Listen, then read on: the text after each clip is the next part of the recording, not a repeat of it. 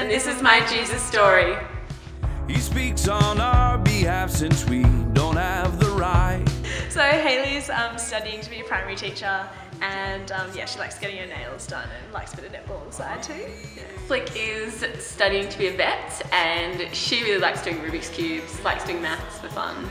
Yeah. It's pretty good, I like maths a lot. Yeah. So I think we became friends probably when we were in year 2. Yeah. And then we were in the same class all the way until year 6 at primary school.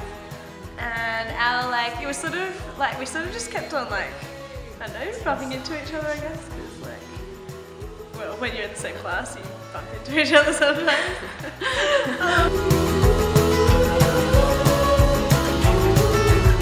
He found the captives broke. So I grew up in a Christian family, so there wasn't a point, I would say, where I didn't know Jesus, but as I grew up, I got to understand more of the gospel and what that meant and what God has done. And yeah, I think one big turning point for me was in year 5, I decided to read the Bible, and that took me all the way through to till year 8. Yeah, that, I guess through that I got to know Jesus better, and also how I should live in response to that. So my family didn't really go to church when I was growing up, but I was always in scripture at school, and so I think I knew through that there was, there was a God out there, or there was something out there, but I didn't really know how I was supposed to respond to that. And then going into high school, I think I really ignored that, and I got to a point in year 8 when everyone was sort of forming their identities. They were kind of choosing which way they wanted to go in life, what they wanted to do, and sort of who they wanted to be, but I just wasn't really sure. And I got a call from Felicity, really out of the blue, one weekend.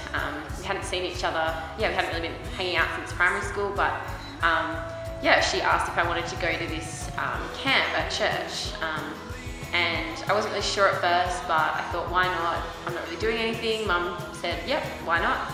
So I ended up going to the youth group camp.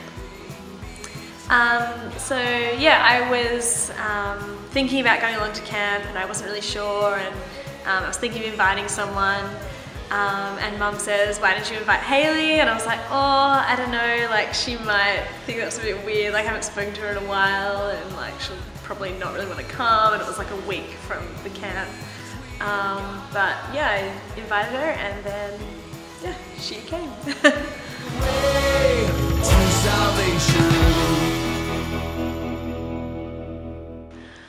So at this youth camp, when I went along, I just saw that the leaders and the youth group members there, they were just different to my friends at school.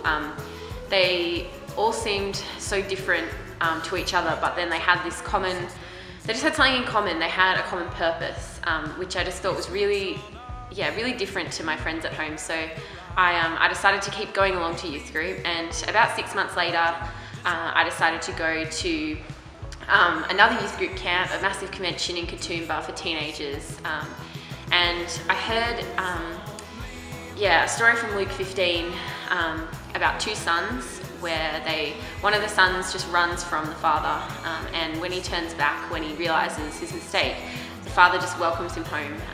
And I realized then that I had essentially run from God. Even though I knew that he was there, I'd run from him. And I heard that night that Jesus died on the cross so that we could turn back to God, and that God would welcome us when we turned back. So I knew that night that I was going to follow Jesus, because I knew that he had died for me. So seeing Hayley become a Christian was so exciting, but yeah, at the same time it wasn't surprising, because yeah, I guess you could see God had been working in her life and moving her towards that point. There is only one mediator standing between. So I started following Jesus, and as I went through the rest of high school, I think that I was a Christian, but I think that my life wasn't really matching up with what I believed in. I think that at school people knew I went to youth group, but they didn't necessarily know what I really believed in. And I think that by the time I got to year 12, I really started running away from God. I remember seeing friends at school who sort of were supposedly Christians before they stopped following Jesus, and I just started running away, and I just made some decisions and had some relationships that just weren't helpful, and I was really trying to get away from God, but now I can see that God had friends in my life who wouldn't let me. He put people in my way that just wouldn't let me walk away, and so I realized that God kept coming after me even when I kept trying to run away from Him. And I look back now on the story of the prodigal son from Luke 15 that I first heard preached when I became a Christian, and now I can see that in that story there's a verse that I really like.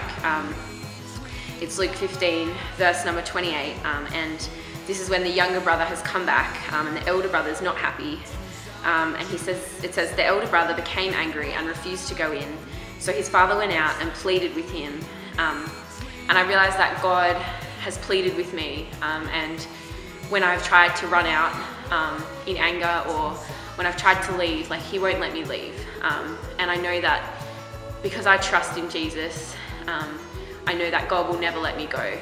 So I know now that even though life isn't always easy, and even though there's still bad decisions, and I think I still fail and I still disappoint people, but I know that God will always be there, and He won't let me go, and He won't let me run away.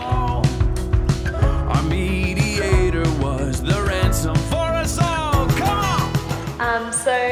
Looking back, one of the most encouraging things in my faith in God and in coming along regularly to youth group and church and things has been Hayley, and her becoming a Christian, and being my sister in Christ, which is really cool. She's not just a friend, she's a sister. So I just sort of think, like, why was I so hesitant? Like, I was so unsure about inviting her, and like my mum really had to be like, just invite her. So and I'm so glad that she encouraged me to do that. So I guess just if you're hesitant about inviting friends to stuff, and you're really unsure and worried about what they'll think of you or something, like, don't be, because they can become a Christian, and that is the most awesome thing to see someone become a Christian, and the most awesome thing that for them.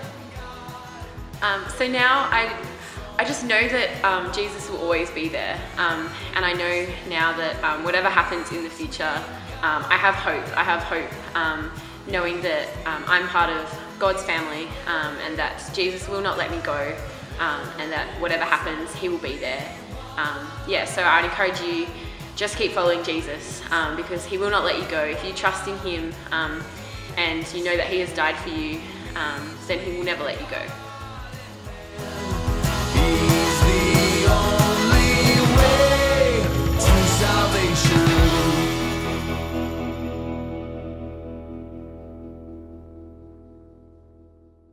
This is my Jesus story. Here we go.